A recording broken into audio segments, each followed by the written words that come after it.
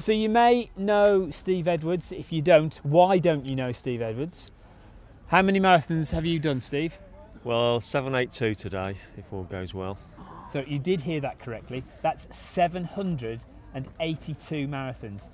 There are one or two people who've done a few more in the country, aren't there? But you're about third or fourth or something? I think it's about fourth, yeah. Yeah. So Brian Mills done over 1150, maybe even 1200. Yeah. Roger Biggs, obviously, a lot of people know Yeah. Roger, and then Martin Bush, he's done over 800. So yeah, I reckon I'm about after that. So yeah. But Steve's got loads of records, because what Steve does is he kind of maintains an average pace for all his marathons. So what are your average record pace? Currently 317. And that's for all. That's the all. marathons, yeah. If I take my fastest 700 marathons, it's 315. So yeah. That's awesome. It's getting ever harder, but we're not getting any younger, are we, Steve? We're certainly not getting younger, but all being well, hopefully get to 800 later this year. Yeah.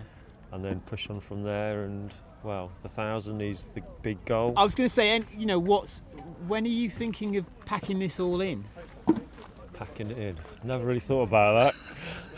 Never really thought about that. Just keep running a marathon every week. We just keep going and just see what happens. Is it one a week or is it two a week? What do you think your average is for? It's about one a week at the moment. Yeah. Try not to do. I've not done a double for quite some time. Probably not going to be chasing doubles anymore. But even one a week now, that's getting quite hard, especially when you're trying to put those sorts of times in. So.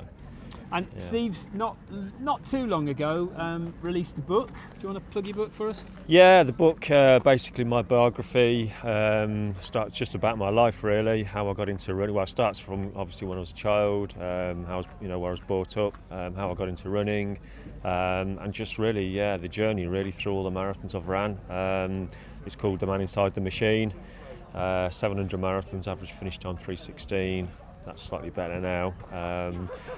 Will there be an update in the future? Possibly, but for now, yeah, that's available. Hopefully, I just wanted to bring it out really just to try and inspire people into what is a fantastic sport.